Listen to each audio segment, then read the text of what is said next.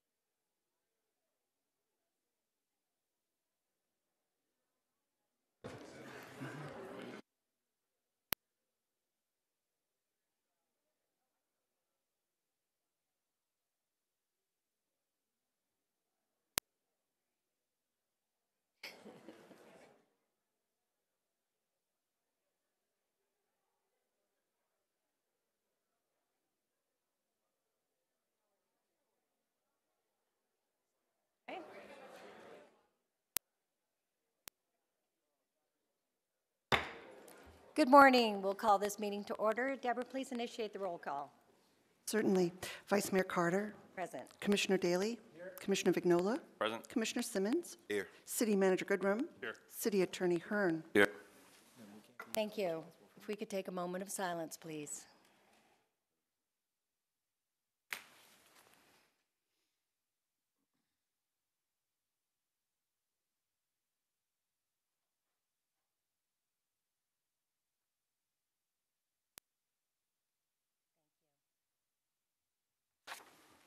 We could stand for the Pledge of Allegiance.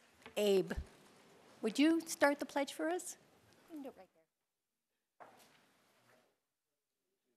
there.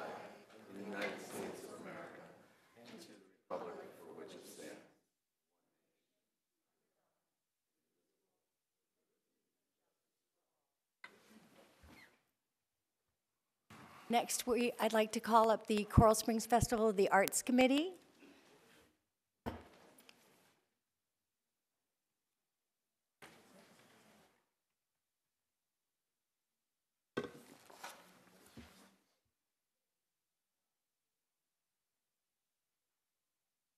I did turn it on.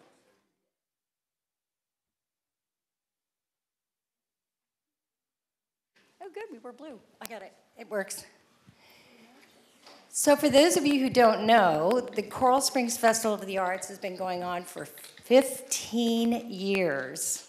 It is strictly volunteers. There's an executive board, and then there's 26 of us. I'm included in this group as well. And it takes about a minimum of $65,000 to pull this off. So it's through generous sponsorships and contributions that we're able to do this. And what makes it so unique from other art festivals is the fact that we have performing arts, and then we have the music groups, Latin, country, big band. This year we're going to have urban art, which we've had before, which is almost like a graffiti type art. And then we're going to have clothes made out of wallpaper. And then there's a children's section, so there's so much for everybody to do. And all because it started with the passion of this woman, Shirley Richards. She is our chair, she is our fearless leader, and she's the one that guides us every year. So I want to turn it over to Shirley to say a few words. Hi, everybody. Hope everyone comes out. We do have an exciting weekend planned, and one thing that Joy didn't think of is that the Festival of the Arts does support other art nonprofit groups. Any art nonprofit group in the area gets a free booth at the festival to promote their group and to try to increase their membership. We have Friends of Music, the Art Guild, the Craft Guild, Southern Handcraft, a new group called Hometown Reads, which is made of local authors from the surrounding area, Gold Coast Jazz, the Museum of Art. I hope I didn't forget anybody, but I may have, and if I did, I apologize. I just want to, real quick, we do have a committee of 26 people, some of which are here, and most of them are working people. I just want to introduce the ones that are here. This is Spiro Edgos. Aegis, sorry. He's new this year, and he works on sponsorships. Mike Del Pozo, who is also new this year, and he is working on site and traffic.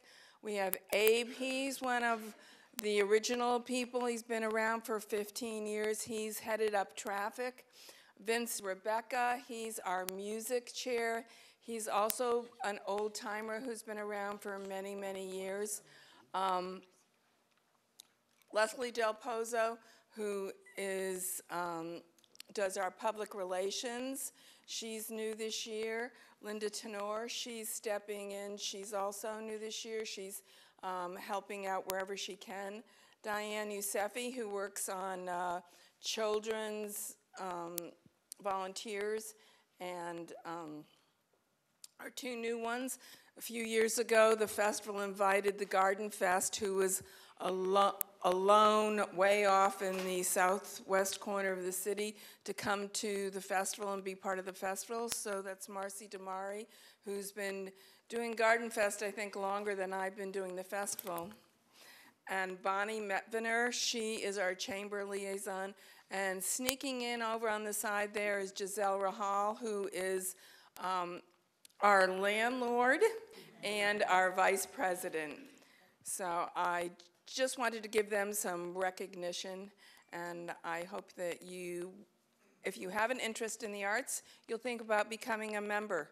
The weekend of, we have 500 volunteer hours from 150 volunteers that come in for a couple of hours, and then these people work along with the rest of the 26 all year round. The event is next weekend. Not this weekend, next weekend. So a special recognition to the Festival of the Arts 2019 for organizing the 15th Annual Festival of the Arts in the city of Coral Springs, which encourages awareness and appreciation for art and culture. Thank you for your outstanding efforts and the dedication to what has become a signature event in the city of Coral Springs, and it's signed by all of my fellow commissioners. Thank you so much for everything that you do.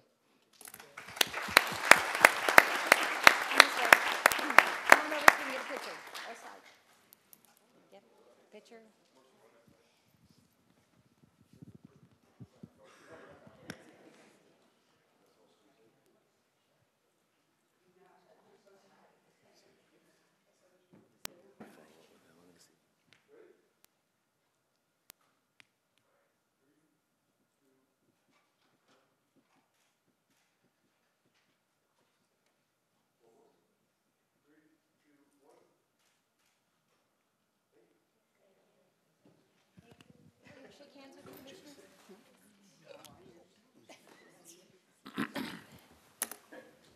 Good to see you.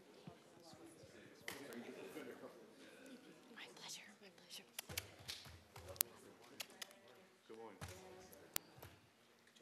Thank you. Yes, I want you, no, you do it. You do it, so.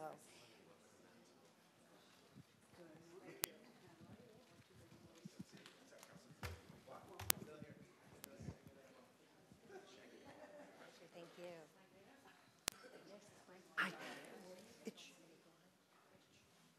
Is it on? It may have turned off, no? So make sure to put on your calendars next Saturday from 10 to 5. The music is amazing out on the stages. So next I'd like to invite up Pat Marabella from Human Resources, who is going to recognize some very, very special people who are being honored as Bright Spot winners for the city. Oh, you got it. Good morning. Every quarter, we recognize 10 employees who get a Bright Spot nomination. And these are people who go above and beyond. We had 154 people who were actually nominated. We do a random selection, and these are those 10 people. So we'd like to bring them up, recognize them one at a time. Christopher Gamba.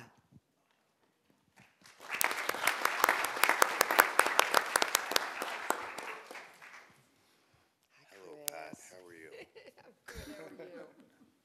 I hope I don't kill any of these names. Michelle Giannino.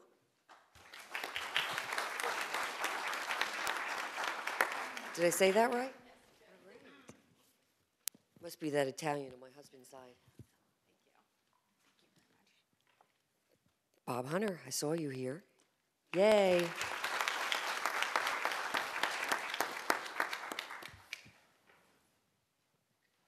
Congratulations, Ron. Thank you. Matt Jiggins.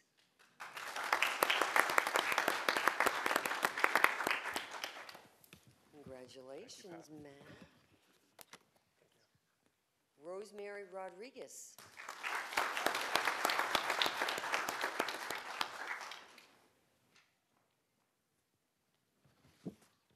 Congratulations, Rosemary. Chelsea Stahl.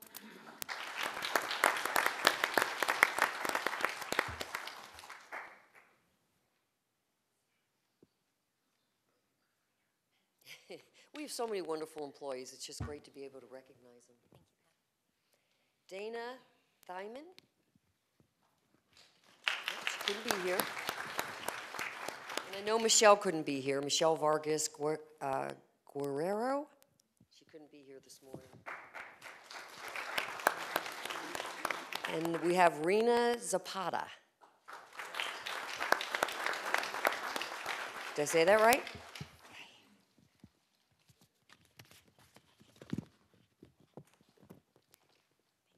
Thank you very much. I guess you want a photo op, right? Okay.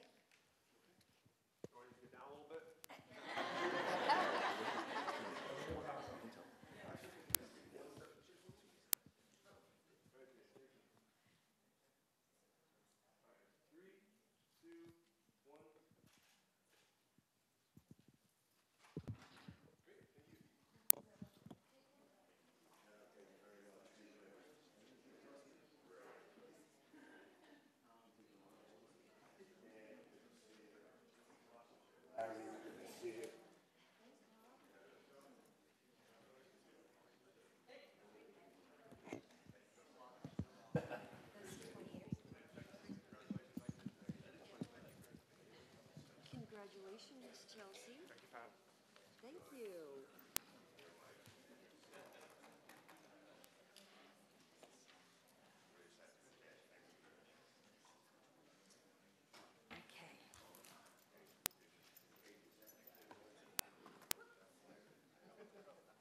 Okay, next we will move on to public comment. Do we have any assigned speakers? Vice Mayor, yes, we have two, Jerry Decker, Christy DeNoble.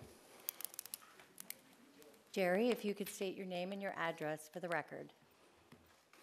Good morning. My name is Gerald Ann Decker. I live at 5893 Northwest 121st Terrace, Coral Springs, Florida.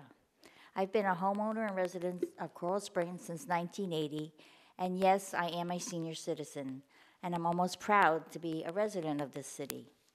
First, I would like to congratulate the city for the many improvements and awards we have received since I moved here. As you know, Coral Springs is the 14th top city in all of Florida. We ranked number 17 out of 101 with the lowest average snowfall in the year in Coral Springs. Coral Springs is the only place in the world without a McDonald's with no golden arches. Getting down to business, we have approximately 12,000 senior citizens ages 55 to 85 and 13,000 children ages 5 to 17. Our seniors have been raising their families here, volunteering, working, shopping, and paying taxes to this city for 40 plus years. Our young families between 3 to 16 years. Our city shows their appreciation for our 40 plus years of residency by giving us a building that seats 100 people. Only 55 people can use it at any one time. However, our younger constituents have access and availability to buildings and parks in our city, and in the summer, we're all kicked out and the children take over. We get 4 pieces of exercise equipment placed in an outdoor sun roasting with an overhang, no showers, while some employees, not all, get air-conditioned equipment with showers. Our seniors have a waiting list and are told we don't have additional money or facilities and can't offer you anymore, so go to Tamarack, Coconut Creek, Margate, Sunrise, or use your silver sneakers. I don't have silver sneakers. This is how our city shows respect and appreciation to the seniors who have helped build the city. Shame on you. We deserve better. We're not going away like the snow or the golden arches. In fact, there's more of us coming, and I'm sure those 17-year-olds when I moved here are now your seniors. Thank you for your time. Thanks, Jerry. Next speaker.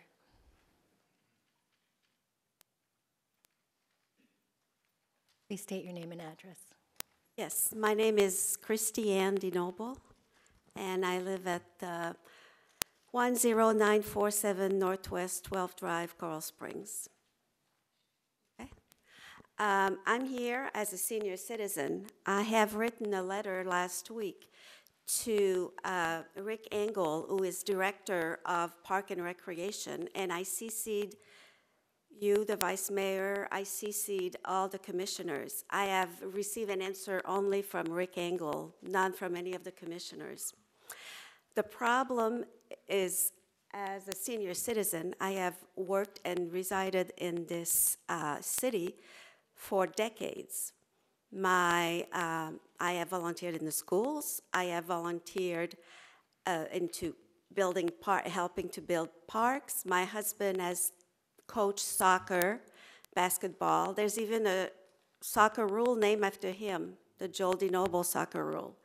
So we have been very active in this community. I appreciated all the things that were done for my children while we were here. They are both successful adults. And I know that one of the reasons is because they were here in the city. Now, when I see how I am being treated by the city after all these years, is demeaning and makes me feel very sad that this is all that has to be offered to us. We are not going away. The boomer generation is now aging, and we're not going away. We're going to be here for many years, and we want to be involved in the city. We want to be involved in activities, and we want to be part of all this. We are feeling like we do not matter, we do not count. We are being told there's no money in the budget, or we're not even being asked. Rules have come by all of a sudden. We were never consulted on how we could help. I offered to help. I told Rick Engel, if you need help, if you want, I got signatures from multiple people. I will help find ways to do this. And I was told to get silver sneakers. Well, I don't have silver sneakers. Silver sneakers, for those who know about how senior citizen, how their lives are, would know that it's not available to everyone. And we want a program that is just for us adults, and this is what's going on right now at Sartori Hall, because they are able to divide it in an increment of 30 minutes and give us a break in between. This is what we need as senior citizen. And I think that I have been told to go private by Rick Engel. I have the letter here, that he would be happy to help me find other places where I could work out in Coral Springs. And, I don't need his help for that. I think I could find that by myself. That's not what I want. I want a place for us, the senior citizens. And we vote. Thank you, Mr. Noble. Excuse me, we do have a third speaker, if I may, please. I was just going to ask if there's any other speakers. It's okay. Come on up and state your name and address for the record. My name's Brett Healy, and I live at 10839 Northwest 45th Street in Coral Springs. I've already given my credentials for my daughter and I on December 19th when I spoke here, to no avail. First of all, I want to say congratulations to the 10 people who received the awards. We're going to need you to step up one more time, please, for me and my daughter. The last time I was here on December 19th, it was for a noise ordinance from the gym in our backyard that are screaming out, pounding weights, and loud music, and I've got some lyrics, and I'm glad there's no children here for the lyrics that my child had to listen to. I'm not sure that's a good idea because this is Mr. Healy. I still need to be heard. I understand that, but this is I can quote it public. for you if you'd like. No, I would prefer you don't. Well,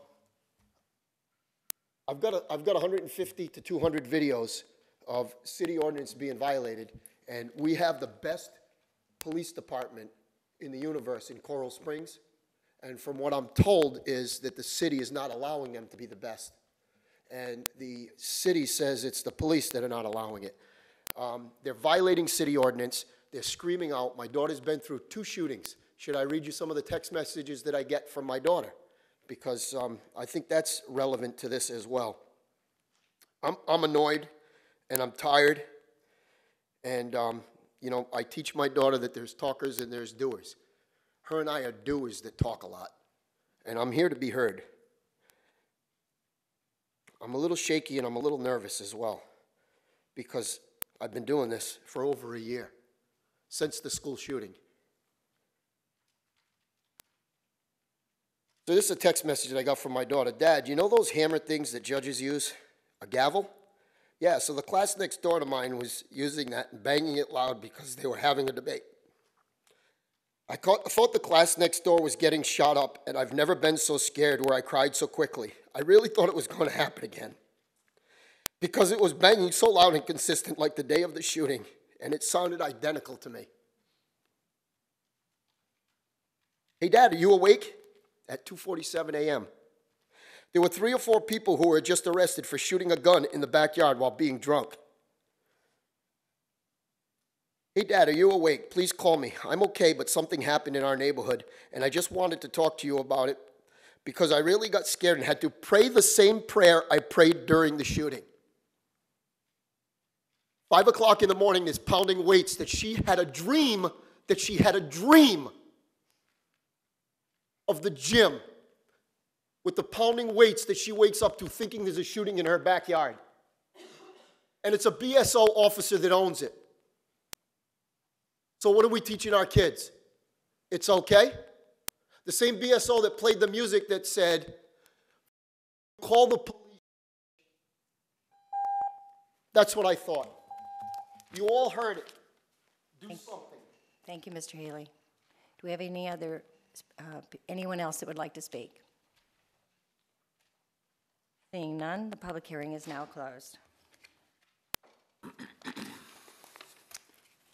Item 3, for our public hearings and special meeting announcements, item 3 has been moved to policy formation. Item 4, Resolution 2019-008, Coral Springs Economic Revitalization Zone 2. Attorney Hearn. Thank you, Madam Vice Mayor. This is a resolution of the City Commission of the City of Coral Springs, Florida, making findings, designating as a brownfield area within the City of Coral Springs for the purpose of environmental rehabilitation and economic development. 2 contiguous parcels totaling approximately 16.13 acres located at Northwest 39th Street, Coral Springs, Broward County, Florida, 33065. Parcel identification numbers 484-118-000-200 and 484-118-000-150 at the Coral Springs Economic Revitalization Zone, pursuant to Section 376.80(2C) Florida statutes for the purpose of rehabilitation, job creation, promoting economic development. Authorizing the City of Coral Springs to notify the Florida Department of Environmental Protection of said designation, providing for an effective date. This, Madam Vice Mayor, takes 2 public hearings, so we're asking you to approve and set second hearing. First, we're going to have Mr. Goldstein, who's here and represents the applicant, Sawgrass Development Partners, LLC, to go ahead and provide you the information consistent with Section 376 Florida statutes. And after that, Madam Vice Mayor, if you'd open it to the public. Okay. Thank you. No, it's not. There we go. Thank you. Madam Vice Mayor, Commissioners, Mr. City Attorney, thank you so much. My name is Michael Goldstein. I'm with the Goldstein Environmental Law Firm. Offices at 2100 Ponce de Leon Boulevard in Coral Gables. I'm here on behalf of the applicant, Sawgrass Development Partners, LLC, which is here to take a huge problem off of the city's hands.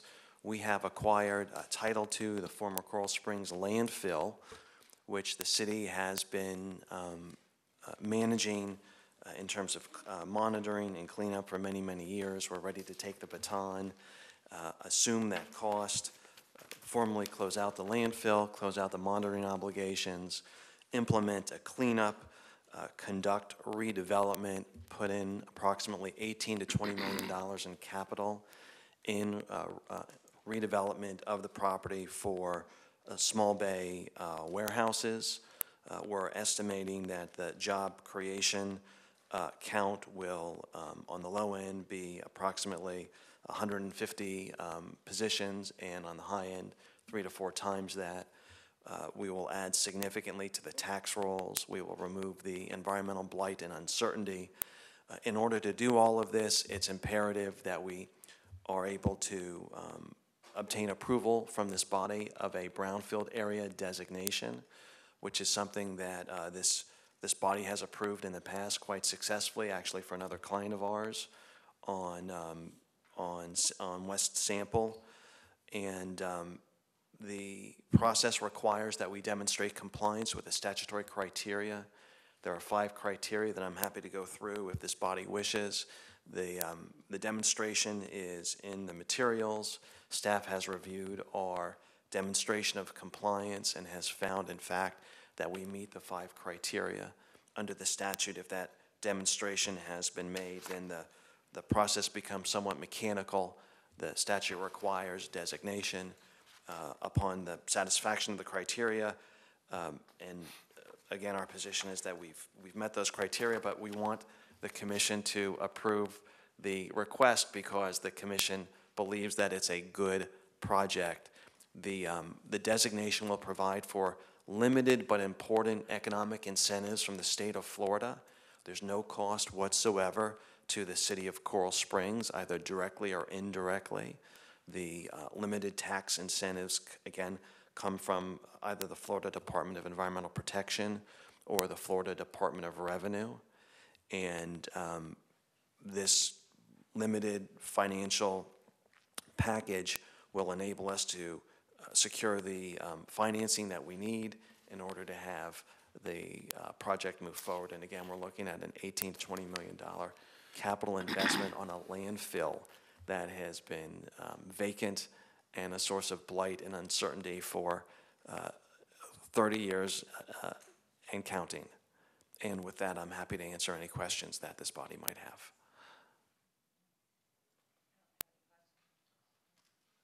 I don't have any questions. I have a statement I'd like to make. If you'd like, open to the public. Public, okay. Yeah. Right now, we'll open this to public hearing. Would anyone like to speak on this item? It's in the corporate park. It backs up to the Sawgrass Expressway. It's a very long, narrow strip. I know what you're thinking. It wouldn't work. Okay. Done? Seeing no public comment, other than Jerry, we'll close the public hearing. The second public hearing is set for March 20th, 2019 at 6:30 p.m. Looking for a motion to approve. Is there a motion to approve? Is that second hearing? All in favor? Aye. Aye. Right, passes unanimously. Thank you so much. Thank you. Jerry, I know where you were thinking, and I was also approached about the charter school, and it doesn't work. No. Thank you. Okay. Item number 5, special exception, Edison Power temporary storage of vehicles. City Attorney. Thank you, Madam Vice Mayor. I'm going to read item 5 and item 6 together. They're companion. The request here is simply to open the public hearing, continue to the date certain of March 20th. The special exception is a petition of Biggie Investments for a special exception from sections 250638, 250814, and 250646 of the Land Development Code to allow temporary storage of supplies, equipment, machinery, and vehicles for Edison Power Contractors, Inc., and to not construct the required 8-foot-high masonry wall in the Industrial Research and Development Zoning District located at the southwest corner of Northwest 120th Avenue and Northwest 39th Street, legally described as portions of Parcel O, Greater Coral Springs Research and Development Electrical Park. The companion is a conditional use on that same property. Again, it's a petition of Biggie Investments for conditional use approval in accordance with Section 250638 of the Land Development Code to allow temporary storage of supplies of equipment, machinery, and vehicles for Edison Power Constructors, Inc., the Industrial Research and Development Zoning District located at southwest corner, Northwest 120th Avenue, Northwest 39th Street, legally described as portions of Parcel O, Greater Coral Springs Research and Development Electrical Park. So we'd like to open the public hearing. There may be an affected party that has signed up. Is that affected party here? Does not appear to be. They know about the hearing, and they'll know about the continuance to March 20th. So simply, if we continue the public, a motion now to continue the public hearing and to hold this item in the public hearing on March 20th, 2019. Second? Who is seconding? Thank you. All in favor? Aye. Aye. Passes unanimously. Item 6, conditional use approval, Edison Power, temporary store, it's the same item, temporary storage of vehicles. Yeah, that one's been, yep. So that one, That was I read included. both of those, and now we're just looking for consent.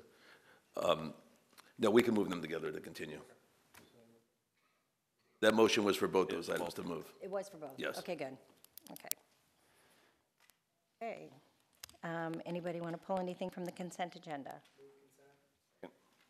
All in favor? Aye. Aye. Passes unanimously. Policy formation and direction. Item 3, ordinance 2019-103, second reading. Budget amendment, Catherine. Yeah, and I will, Catherine has a presentation, and I will read the ordinance first. An ordinance of the City Commission of the City of Coral Springs, Florida, pursuant to Section 166.041 Florida statutes, to amend ordinance 2018-117, finalizing and adopting the annual operating budget and capital improvement program for fiscal year 2018-19 by amending Exhibit A, the annual operating budget, and Exhibit B, the capital improvement program, providing for conflict, providing for severability, providing for an effective date. This is second reading. We've already had the public hearing on this. It's just a request to approve and adopt. Good morning. Staff has met with the auditors, and we have been able to meet our 17% stabilization fund. Staff is asking, requesting the commission that we appropriate the remaining funds in excess for capital projects this year. Thank you. Second. All in favor? Aye. Aye. Passes unanimously. Item 9, comprehensive annual financial report. Kim Moskowitz.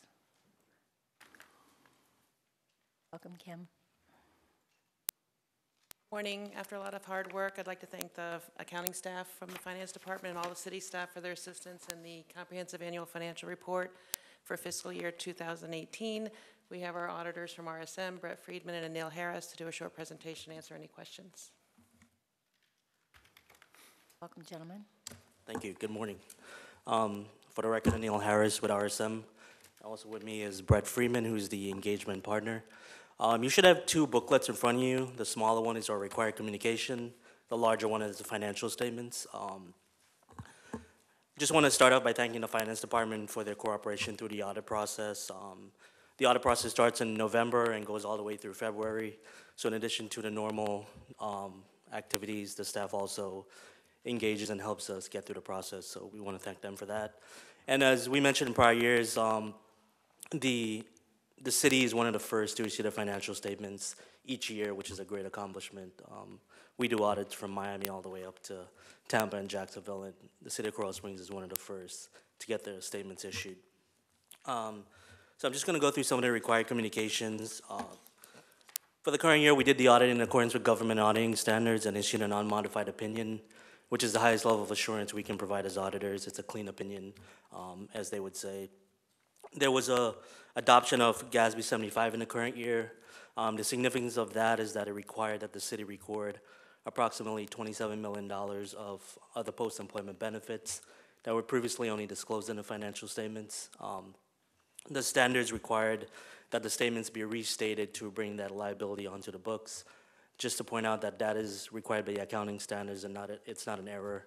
Every municipality went through the same process to record the item. There were no significant unusual transactions during the course of the audit.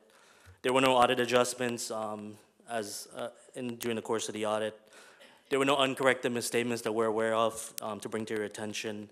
No disagreements with management through the audit. No other significant issues discussed with management. No difficulties in performing the audit. We had access to all records as requested. We also issued 2 additional reports, which Brett will go over with you in regards to the controls of the city. Also included on page 3 are significant estimates related to putting the financial statements together. These include the estimate for the city's self-insurance liabilities, estimates for their pension plans, as well as their other post-employment benefits, We reviewed these estimates and determined that, as presented, they're reasonably stated in the financial statements. Also included in the booklet is the management representation letter. The importance of this is to see the representations that management has made to us through the course of the audit, so it's something to look at. And finally, just to go through the highlights of the financial statements, page 1 includes our audit opinion, which is the only part of the document really belongs to the auditors. The rest of this document is prepared by the finance department. As I mentioned, it's a clean opinion. Looking at page 26, focusing on the general fund, which is the general operating fund of the city. For the year ended, the fund balance increased by $254,000, and the city ended with a general fund balance of $27.4 million. And I'll turn it over to Brett to provide an overview of the compliance reports that we've also issued. All right, thank you, Anil. Good morning, everybody. On page 174, there's a brief summary. Basically, in addition to the financial audit, the city is required, based on funding received, to have a federal single audit and a state single audit. So 174 kind of summarizes the results. First, starting out, as Anil mentioned, there was an unmodified opinion on your financials, which is the best you can get. The other key thing to point out is, we look at internal controls over financial reporting. There were no material weaknesses, no significant deficiencies, no non-compliance. With regard to federal awards, also no material weaknesses, no significant deficiencies, no non-compliance. In the current year, the major program was the Highway Planning and Construction Cluster.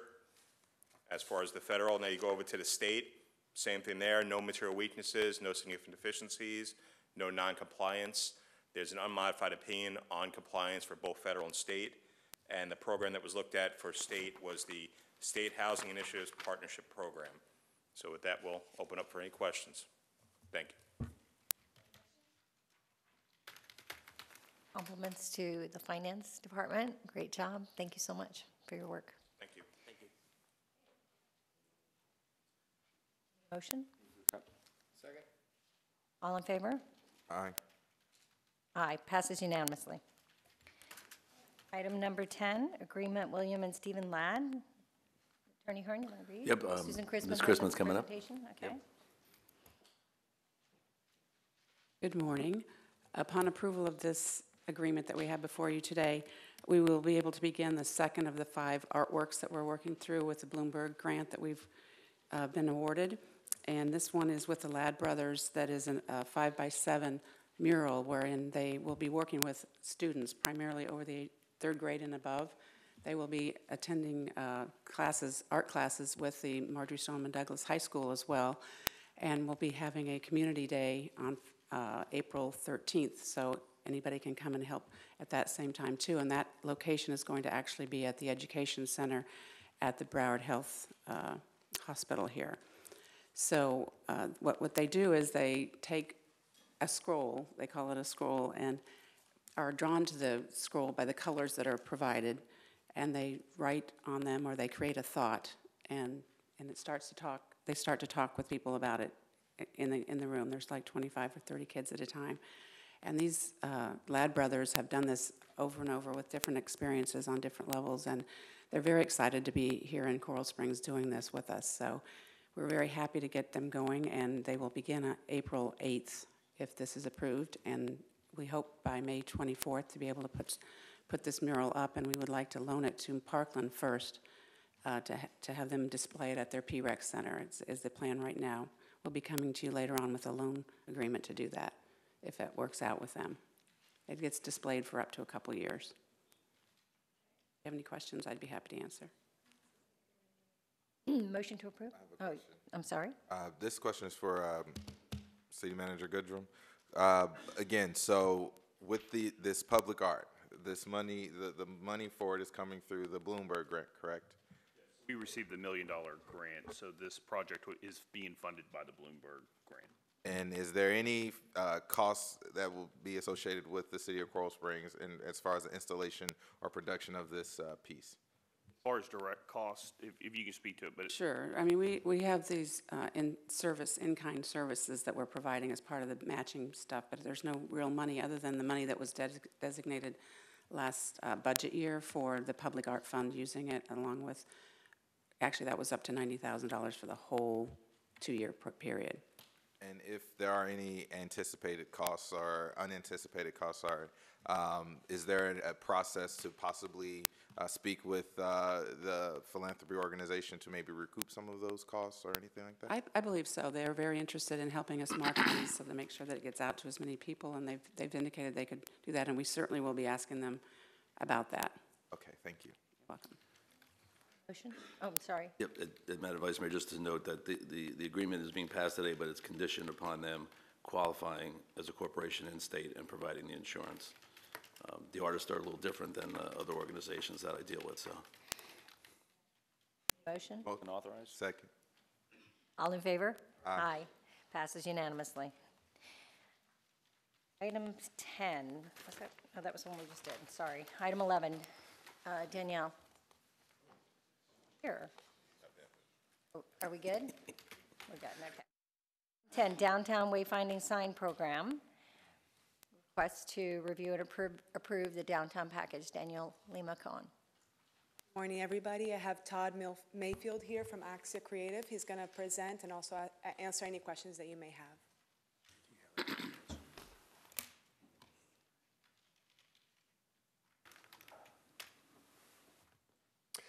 Good morning. I'm Todd Mayfield, principal of Axia Creative, and we have a short little presentation for you. So this is a recap of our Wayfinder program for downtown.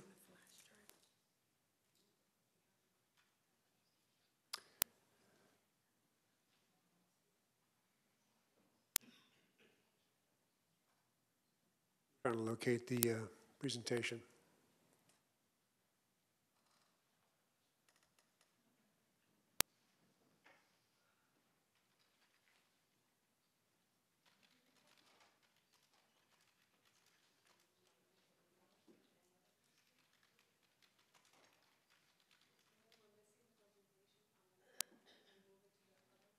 Okay, so we'll table that for the moment and move to item 12, downtown lines, also Danielle.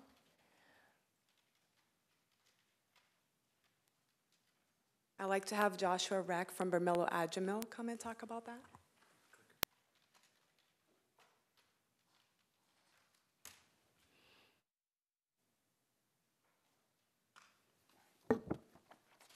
Good morning, Vice Mayor, Commissioner. Thank you for giving us the opportunity to come here and present some of the exciting things we've been working on with the city over the last few months. My name is Joshua Rack. I'm a senior associate at Bermeo Agimil and Partners. And so we're urban designers and planners, and we've been working closely with the CRA and city staff and stakeholders on a couple exciting projects. And the first one we're going to discuss today is the development of the downtown design guidelines.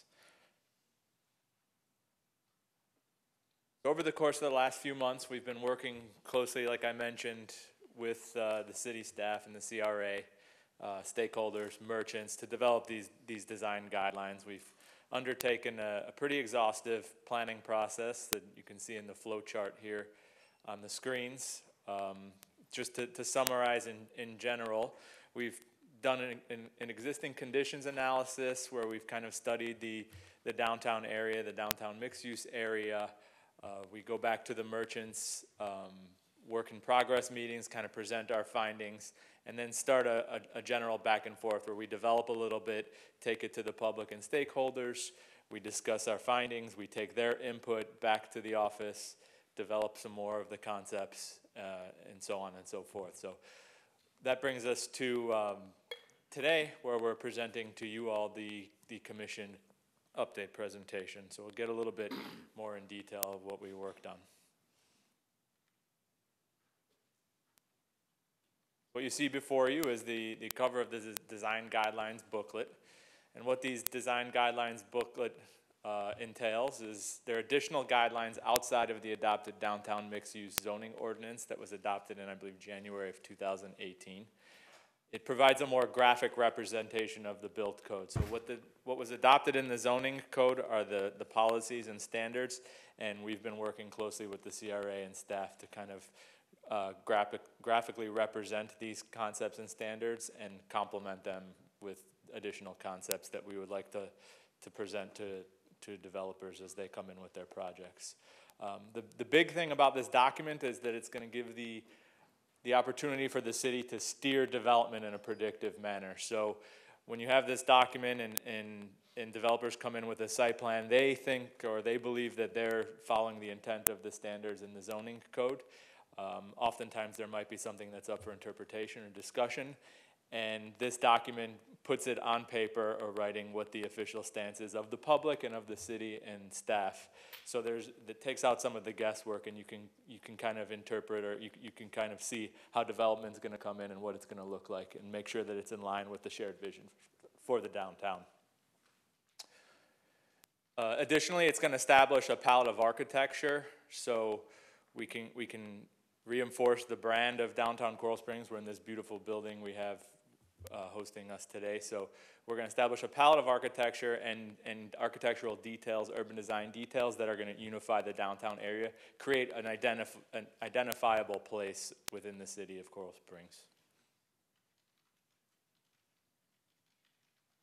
I'll take a little bit through the document of itself. So the zoning framework section of the document is basically a graphic translation of what the zoning code currently says. We created some three-dimensional graphics that you see on the pages, and then kind of dimensional tables that accompany each of the graphics. So this is meant to just be a little bit easier to interpret and understand than the zoning code is, but it's all of the same concepts and standards within the zoning code. CRA conceptual design plan is the master plan that establishes the vision for the downtown area. So we took that plan and the intent of that plan that was vetted through the public process and start creating these design documents or design diagrams that translate that diagram. So the street network diagram is going to basically say this is where the new streets need to happen, this is where the existing streets are. It's going to outline the new street network within the downtowns. All of that's already been kind of established in the master plan. Open space network diagram, we were talking about open spaces and where those should be, where developers are expected to build those open spaces, how we want them to be treated, kind of view terminus, view corridors. So establish this network of open space within the downtown area.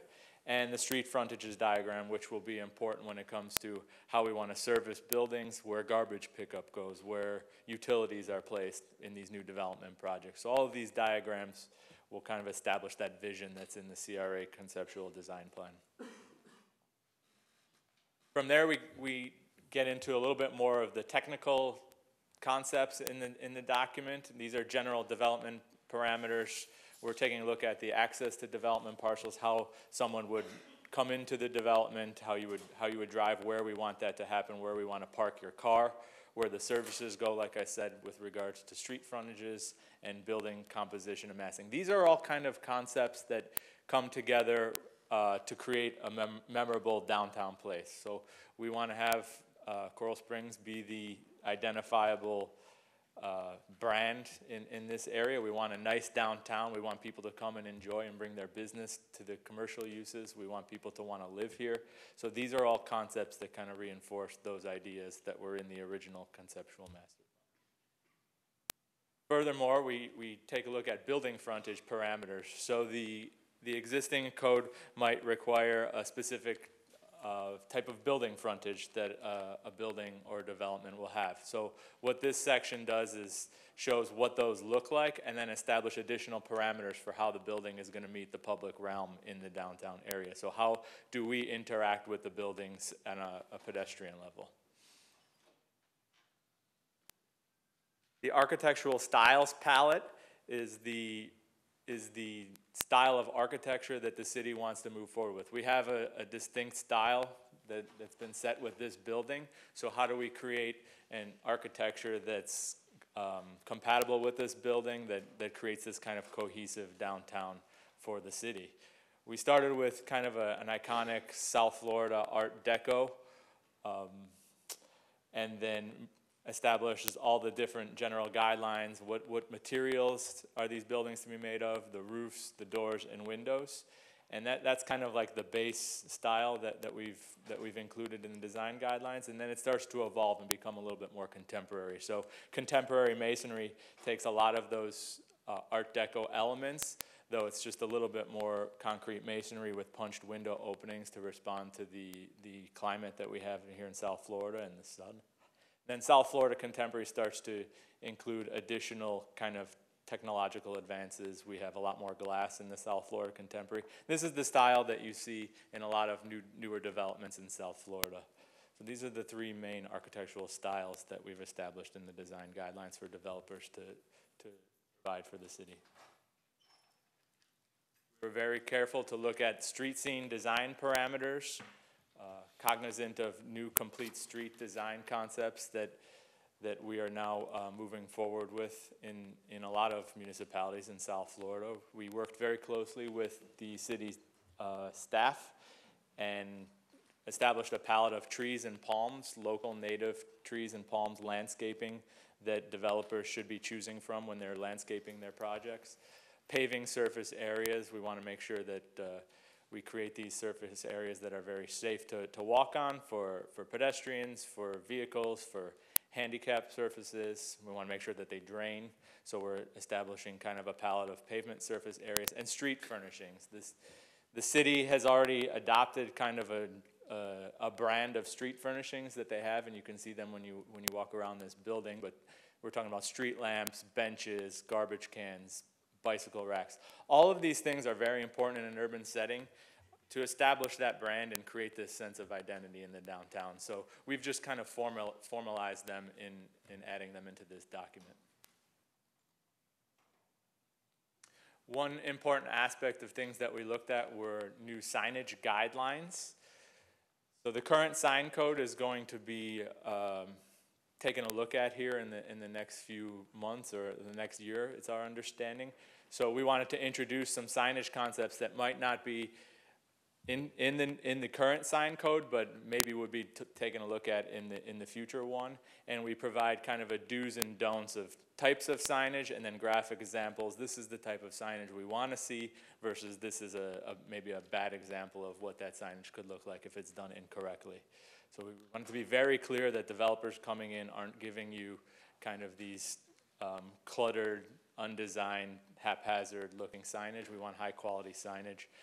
Additionally, something that's not currently permitted in the zoning code is awning signage, and we'll talk a little bit more about that later, but we want to introduce new awning signage, but as long as it's done in a tasteful and designed way.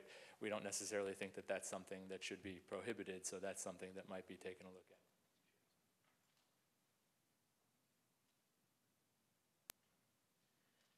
So that's the end of the urban design guidelines. I'm here to answer any questions with Danielle and city staff based on our experiences, and love to talk about it and can provide any additional details you want before we move forward with the master parking area, which is the next item. I think this is very well thought out, and I think it'll be a nice compliment to your 1-minute elevator speech on your company's qualifications and how you're educated in this process. So Bermeo Ahamil and Partners is a full-service architecture, engineering, urban planning, interior architecture. So we're capable of handling all types of different projects. We do architecture at the port building. We're doing planning for a lot of the different municipalities, parks design. My personal, I'm an architecture from the University of Miami, and then I studied my master's in urban design. So we've been working on a lot of urban design projects to kind of create these new fantastic places that people want to experience. So a lot of these elements that you see in the design guidelines are things that we're studying, and we're trying to figure out ways to implement them in the cities. We do a lot of zoning code work, similar to the zoning code that was adopted here in the city, and then we go one step further and draft these design guidelines from our expertise on how to kind of implement them as you move forward with your downtown development. Good. Anybody else? Chris, too. Commissioner Vignola. I sound really petty. I hate stable bombs with a passion. I think they're cheap. I think they look cheap.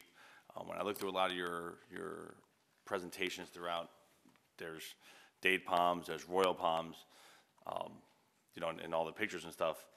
not a lot of sable palms. I don't want to encourage sable palms. I mean, it's as petty as can be, and I think everything looks really, really good and great.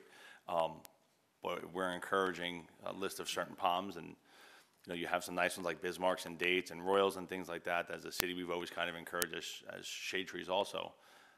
I don't know how the rest of it, and it's the state tree or palm, but yeah, I'd rather, if we could remove that, that would be the one thing. But everything else, I think, looks exactly dead on par with the things that we were looking at doing back 5 years ago with some of our design stuff that we had agreed to move towards. So, but this is exciting stuff. Thank you. Commissioner Daley. I want to thank you and the CRA and everybody that's kind of worked on this and made it reality.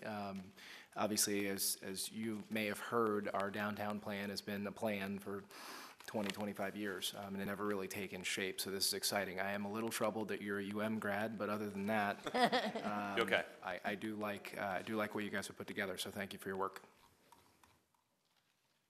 Anybody else? So we'll move on to the master parking, or do we? Well, this is a request to approve the Move to downtown approve. design. Yeah. Second. All in favor? Aye. Aye. Passes unanimously.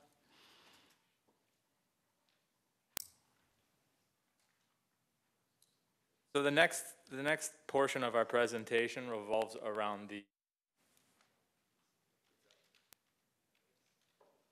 Sample Road Master Parking Area. We've piggybacked this with the development of the design guidelines because we've hosted an exhaustive kind of public outreach, and Danielle's been fantastic with getting those rooms at the merchant meeting full, getting everyone participating to kind of establish a vision for the Sample Road Master Parking Area. To begin, we've established kind of a project rationale. So why do we need to take a look at the master parking area? The master parking area currently does not presently meet full ADA compliance. So improvements to this area are going to need to happen whether we want to do them or not. So eventually we will have to make sure this meets ADA compliance. Additionally, the development of the downtown, we have this beautiful master plan for downtown Coral Springs, and then this is an area that's just adjacent to the west. We feel that it's an area that needs to be planned consistently with that of the downtown area. We don't want this area to fall behind at the expense of redevelopment in the downtown area. We want to make sure that this area is just as attractive for businesses and for people to use and bring their money and bring their business to this area just as they would in the downtown. So we want to make sure that this is kind of elevated to that level of high quality of design that's being established in downtown Coral Springs. Last, we want to improve the visual aesthetics and streetscape improvements within the sample parking area. So we want to encourage pedestrian activity, connectivity, capture incidental car trips. Right now, it functions as a place where you know you have to go to a specific store, you get in your car, you drive there, you park right next to the store, walk in, walk out, and then drive away. So we want to start capturing more incidental trips where you're driving by on Sample Road and you might not know you needed to stop at that store, but you see it, it grabs your attention and pulls you in, and will bring more business into these areas. So that was one of the important aspects to redevelop this area. We came out on a number of occasions and did kind of an existing conditions site tour analysis, and this is what the area looks like currently. You can see that there's different landscape materials, pavement materials. The awnings are very shallow on the building, which isn't very positive from a pedestrian standpoint, because the purpose of the awnings is to protect you from the sun, but if you can't fit under the awnings, then no one's walking under the awnings. Additionally, this kind of style of development doesn't really match with the streetscape or quality that's going to be going on in the downtown. So we want to make sure that we have wide awnings, we have trees, we have beautiful trees and signage, just to elevate the design of this area. So things we were looking at as we were walking around. We attended a number of merchants meetings, and we obtained the following input for this area. They wanted to maintain as much parking in the existing lots, very important in the front of the lots. On a limited basis, they felt that people would park behind the stores in the other areas of the parking area. However, they made it clear it needed to be designed to be enjoyable. So we wanted to see additional lighting, nicer landscaping, gateways, Things that are kind of drawing people into those areas to say, hey, there's not a spot right in front of the store, but I know that it's a nice walk to walk from the back of the store, so we want to make sure that we embellish these in the master parking area. Again, we want to establish a sense of identity in the shopping center. We want people to know that we're going to the sample shopping center, have an established brand, and one of those factors that improves the brand is kind of the visual identity of the area. We evaluate signage standards and explore awning signage, as we discussed in the design guidelines. And we want to create additional tree canopy that does not negatively affect the view of the storefronts. Their number one priority is maintaining visibility from Sample Road. So we need to be very creative as designers to find that balance to landscape the area, but also maintain that visibility for the commercial owners. Just to quickly summarize, there was a general interest in improving this area. Just make it clear for the record that it was not at their expense. Important. That's a surprise. We developed, I think, over the course of the 3 or 4 months in the fall and then leading up to December, we developed probably 5 or 6 different alternatives, and then they were pared down to the 3 alternatives that you see here in A, B, and C, and presented them to staff, did a couple staff workshops, another merchants meeting, and then created this evaluation matrix based on the factors that we discussed with the merchants. These graded out, and option A ended up grading out the most favorable, and that was the option that the staff endorsed, the CRA kind of put their efforts behind, and then this is the option that I'm going to present to the commission today.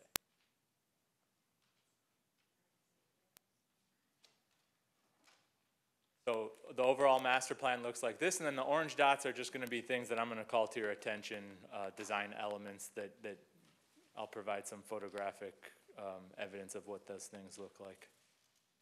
So what does this redesign look like? The redesign includes new pavement and striping. The city requires specific painting details on the pavement, so we want to propose repaving and striping, bringing the parking spaces to ADA accessibility, access ramps and surfaces, so make sure we have those ramps that are correct for ADA with the textured markings and then the bright paint, and then code compliant landscape islands. Presently there's not a lot of landscape islands in the master parking area, so the current code requires that there's 1 landscape island of a specific dimension every 10 parking spaces, so we need to make sure that we bring that up to code compliance, and it's going to provide more landscaping and then improve that kind of street tree or landscape canopy within the parking area.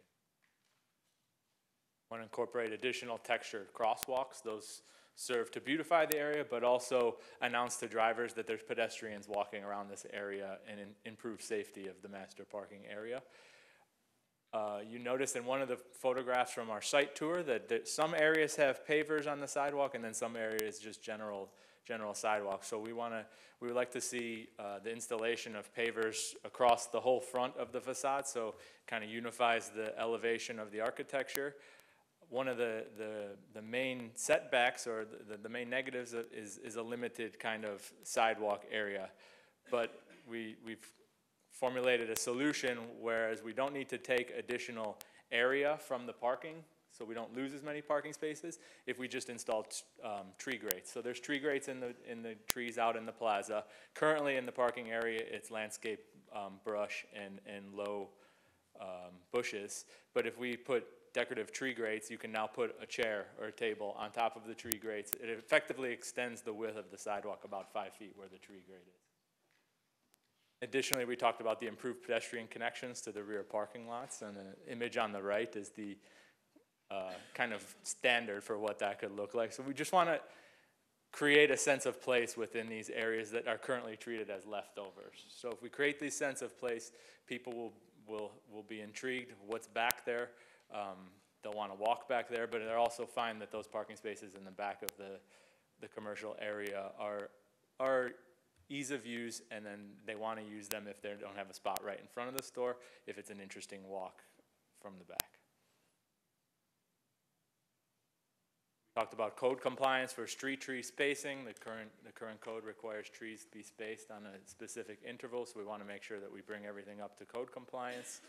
storefront awning signage that we introduced in the urban design guidelines, one thing that they were the merchants were very interested in hearing about is how we would propose allowing them to do signage on their awnings.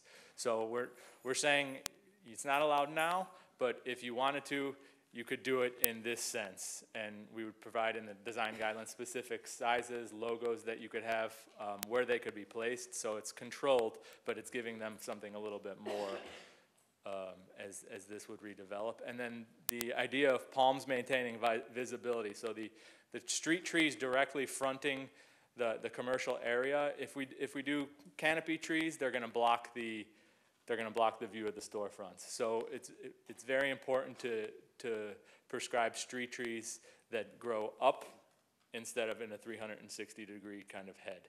So palm trees, specific, the Chinese fan palm is one that we've used in other areas in Pompano Beach.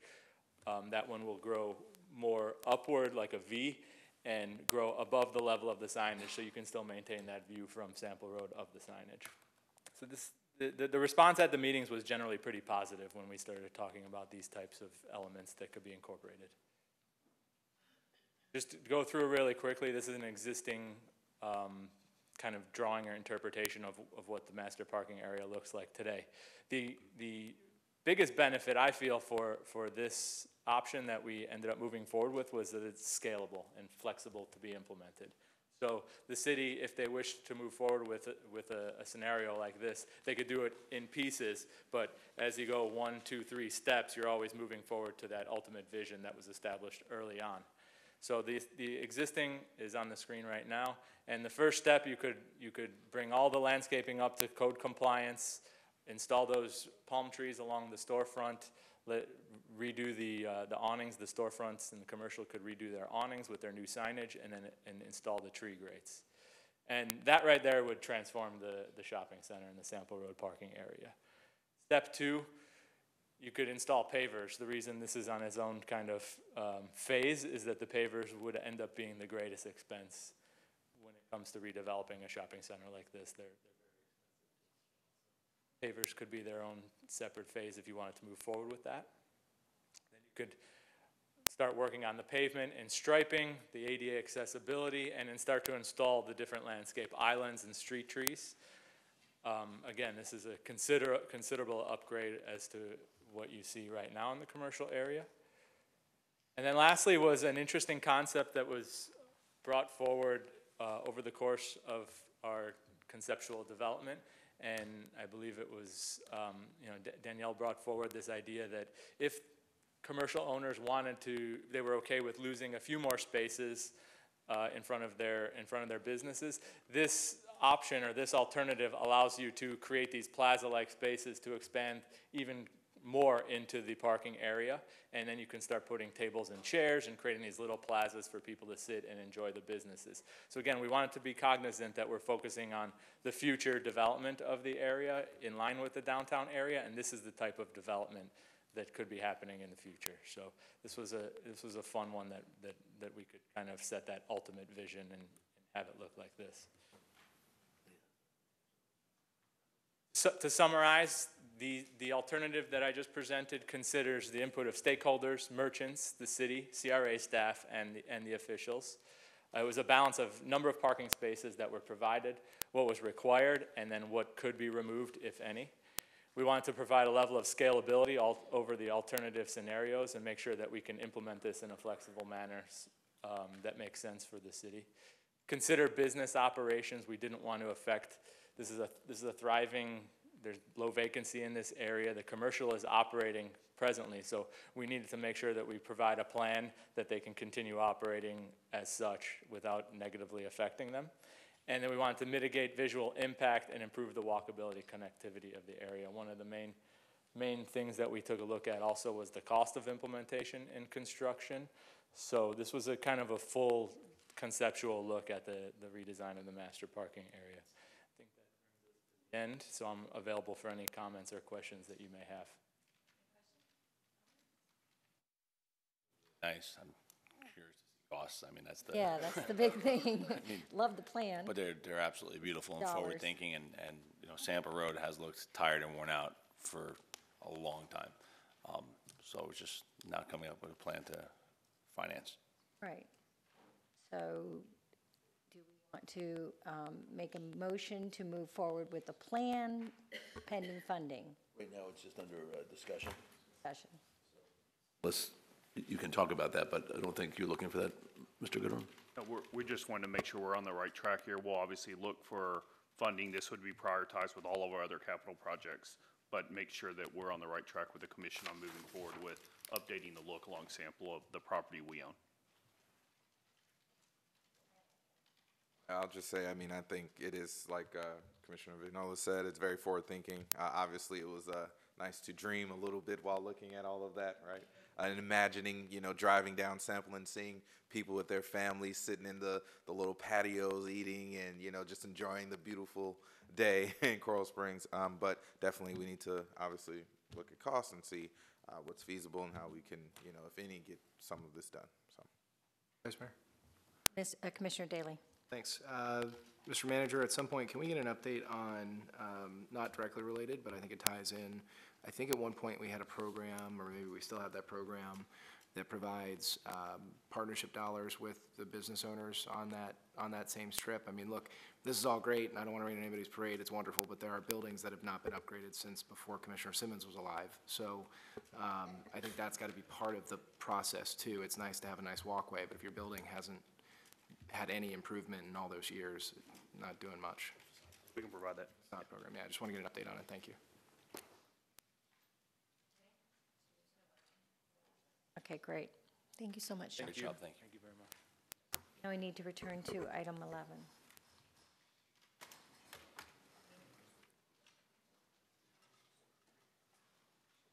Good morning again. I think we have our presentation up.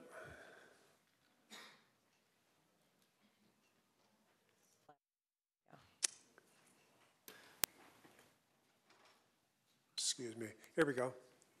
We got it. Okay, so basically what this is a summary of where we are with the wayfinding program for downtown Coral Springs. Over the last year, I worked with Danielle's team to go through the assessment, design several concepts, develop those into a single concept. So we've gone through and completed the design refinements. So where we are now is we've gone through documentation. So when that documentation is ratified, then that will hopefully go into bidding.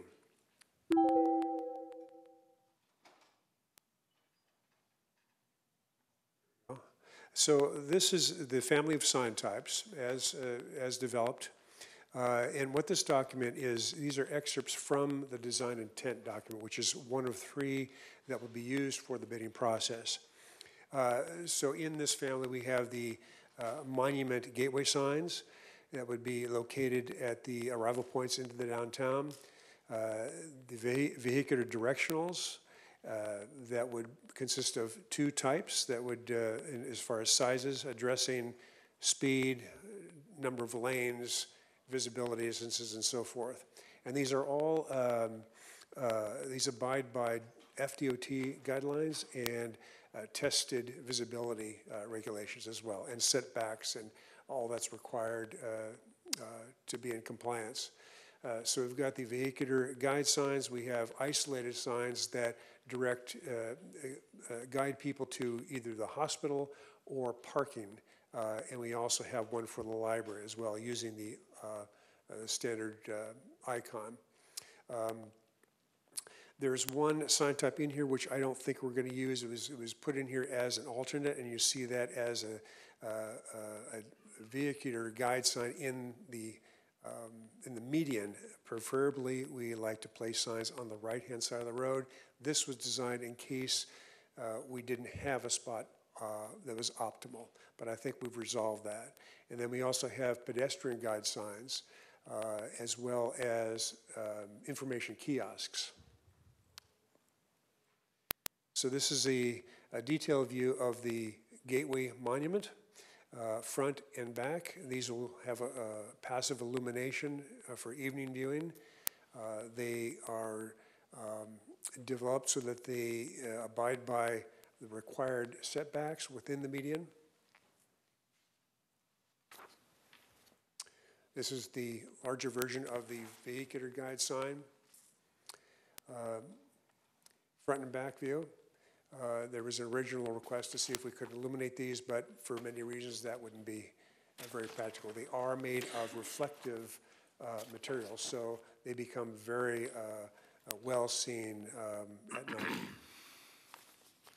These are the isolated singular messages for library, the hospital, and what you don't see here is a parking guide sign.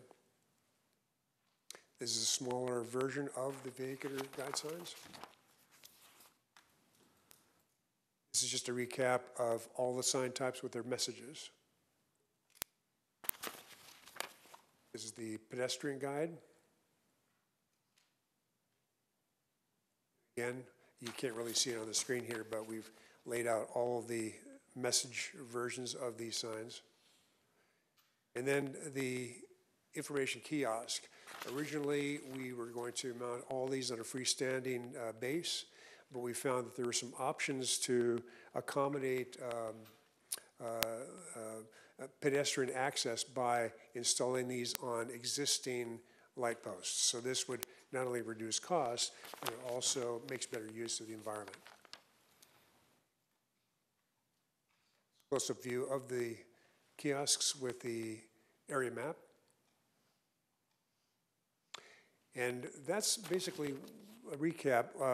You know, if we have discussions or want to talk about more on placement, I have also included locator maps as well, but I'm open for any comments or discussions. Discussion, any questions? Commissioner Vignola. I'm sure this is done on purpose, but I personally would like to see us somewhere in those signs put the city's logo. I know it's downtown and they have their own logo and design and stuff, but I'd like to see us at some great. Okay. If I could back up, into some of the I signs. can share you what we've done, just to kind of explain. Yeah, but yeah, that was definitely a discussion. Seem to call this back up. Here we go. So I know that these images are very, very hard to see, but if you look back at the vehicular guide signs, on the back of the sign we've got the logo. Because you have a very limited readability on these signs, you have like a few seconds. We elect not to put a lot of extra stuff on these things because they're not going to be seen. So that's why we elected at least put them on the back of the sign, so it still represents the brand. So vehicles traveling in the other direction will see this logo. And you'll also notice in the structure of the sign, it has elements of the brand. So we like to recommend that the logo isn't put on everything because it starts to reduce the reverence of the logo. So instead, using elements of it, so at least you replicate the brand in the environment. So it will be seen, it's just not on every single sign. I was talking not the downtown logo, actually the city logo.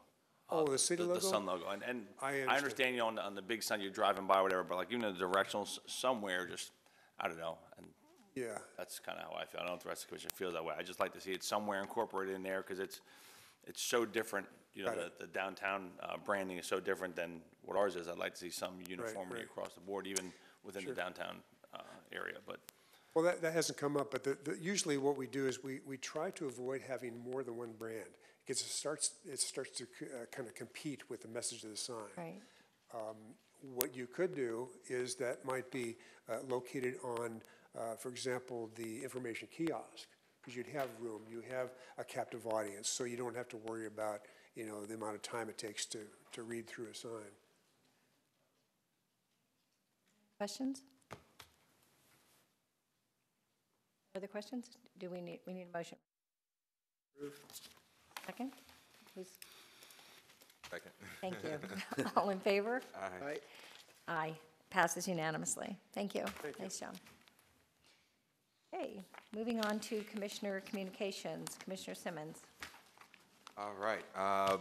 First, I would like to take a moment and show some gratitude to our Coral Springs Police Motorcycle Unit.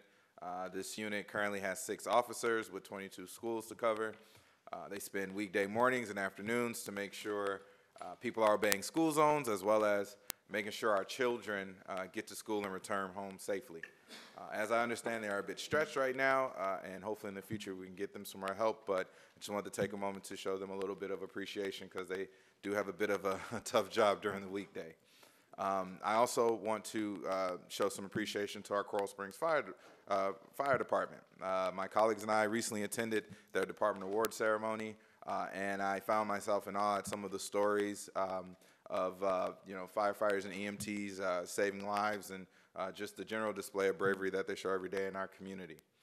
I also want to say thank you to the staff for creating a platform, speakupcoralsprings.org, which not only engages with residents but also seeks to educate the residents on upcoming issues. Currently, the staff has asked residents questions and to weigh in on the issue of allowing medical marijuana treatment centers here in Coral Springs. So thank you for that effort to just reach out and hear from the community. Lastly, the legislative session has started in Tallahassee and will continue until May 3rd. Already we have seen bills in committees aimed to further erode local government authority and autonomy.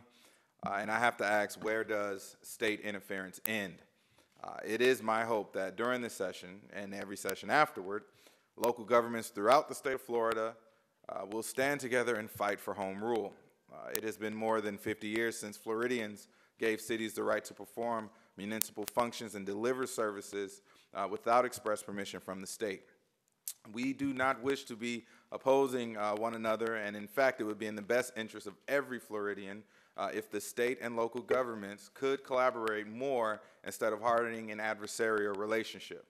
So let's curb state interference, and let's get back to the business of taking care of our residents. And that's the end of my communications for today. Thank you, Commissioner Simmons. Commissioner Magnola. Recently, I had the privilege of going to opening day Little League at Coral Springs, American Little League, where I played as a kid and coached, and got to throw out the opening day pitch. And it's one of the things I look forward to just because all the time I spent there as a kid, and this is the 9th year I think I've done it. And although I know you were going to ask me later, I brushed back the batter is what I did, but I didn't bounce it. But I will tell you, and I want to compliment Rick Engel and his staff for the Hayfie Field probably looked better than I remember it since I was a kid. And the amount of work that's gone into the park out over there and the job that your crews have done to really make improvements and strides in our parks, it is showing. And I had a few residents actually say, hey, everything looks really nice out over here. So I want to give you credit for that, and please let your staff know our residents are noticing. Coming up on Saturday, the movie in the park from 7:30 to 9 p.m. at the Hotel Transylvania 3 at Betty Stradling Park. Our town's also this upcoming weekend, Friday through Sunday at the Sportsplex. I know Commissioner Simmons touched on the firefighter awards the other night, and every year we're really impressed. The one thing that always really sticks with me after the awards is when you see all the families that come up and hug the firefighters that save their lives, and you see that they have that relationship, and you see some of our firefighters shedding tears back, and you see they've built that relationship, and that's something that I think is pretty awesome, that really moves me. We have the mayoral election coming up on Tuesday, March 12th. Some of the polling sites are not going to be the same as typically you would expect in the November election. So if you'd like to check ahead of time and see where you're supposed to go out and vote, please check browardsoe.org for your polling locations, or you can go ahead and call them at 954-357-7050. I'll be holding my office hours this month on March 19th at noon at Pasquale's on Royal Palm. If you'd like to book an appointment, please call 954-344-5911. Or if you want to speak with me directly any other time, please call me on my cell phone at 954-632-7544. Thank you. Thank you, Commissioner Magnola. Commissioner Daly. Thanks, Vice Mayor. I'll be brief. As you heard Commissioner Simmons mention, the 2019 legislative session has started, and I'm still here. So we are still working through that. As I mentioned a couple weeks back, the Speaker of the House has decided at this point that I will not be sworn in until June 18th of 2019, well after the 2019 legislative session. I respectfully disagree with that decision, and we have a lot of folks kind of working behind the scenes with the Speaker and with our team to kind of come to some sort of compromise. My hope is that upon the date of the primary election, which is set for April 9th, at that point, I could be sworn in and would be able to go up to Tallahassee. So I remain committed and ready to serve whenever that time may be. I understand that it's the prerogative of the Speaker and the House to decide when to seat their members, but I do look forward to it. We'll be certainly keeping an eye on what's going on in Tallahassee. I can tell you, since the last time I spoke on this item, that at least one of the measures, and I'm not saying there won't be others, but at least one of the measures that was kind of tone deaf, particularly given the fact that we just went through the one-year anniversary of the shooting at Stoneman Douglas, one of the measures that had proposed to roll back some of the new law passed just last year has not progressed in this legislative session, and that's positive. I think that's a positive for our community. I think that's a positive for our state. But that's not to say that there won't be others, and that doesn't mean there won't be attempts at last-minute rollbacks of the Marjorie Stoneman Douglas Public Safety Act throughout session. So that being said, in the meantime, the District 97 office is still operational. So if folks have constituent issues related to state agencies and state entities, that district phone number is 954-892-0083. Or, although I'm not in the office yet, I'm happy to be helpful. As always, my cell is 954-778-3304. And at least for the next couple weeks, my email address is ddaly@coralsprings.org. Feel free to reach out. Thanks, Vice Mayor. Thank you, Commissioner Daly. One more reminder, St. Patrick's Day weekend is Coral Springs Festival of the Art at the Walk parking lot. And as Commissioner Simmons stated about the fire department recognition, one of the things that impressed me, as Commissioner Vignola also stated, was never give up. There was one patient that was defibbed 8 times, and he's with us here today. So very, very impressive. I was very proud of the men and women there. Also very proud of staff for putting on innovation. You have to come. We do this every year. It is amazing, some of the products that are presented and great ideas for cost saving and saving money. And the winner is a kid that's going to go up against Groupon. I was just beyond impressed. It was a great event. And lastly, we will have a new mayor at the next meeting. Thank you so much for the opportunity to serve as your mayor pro tem. I've enjoyed it. And looking forward to serving with whoever wins in the upcoming election on March 12th. My hours this month will be on March 18th and 4 p.m. To make an appointment, 954-344-5911. Mr. City Manager. No report. Mr. City Attorney. Nothing further. With that, this meeting is adjourned. Thank you for coming.